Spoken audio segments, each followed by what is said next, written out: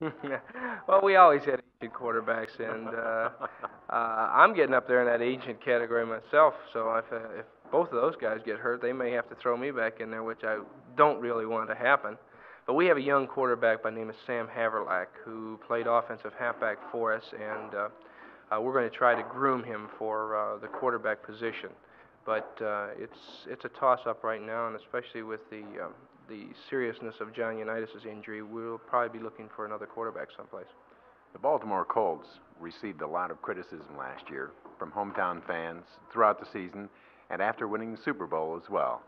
Well, this is we have a great fan relationship up there, and the problem with our fans is that they expect us to blow everybody out, and I mean by that they expect us to win by a big score. Sometimes we just don't do it. We pulled a lot of squeakers out last year, and we were very fortunate to win some of the games that we did win. But we hung in there as a team, and this is the one thing that our team has always been noted for, is the fact that we've got a lot of pride. And they hung in there, and they stuck together, and they came up with a Super Bowl championship.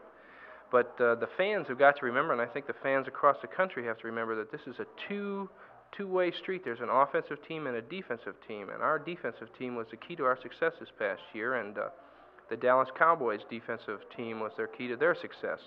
And the thing that made it such a great battle was it was really a tough defensive ball game because the offensive players were really hurt.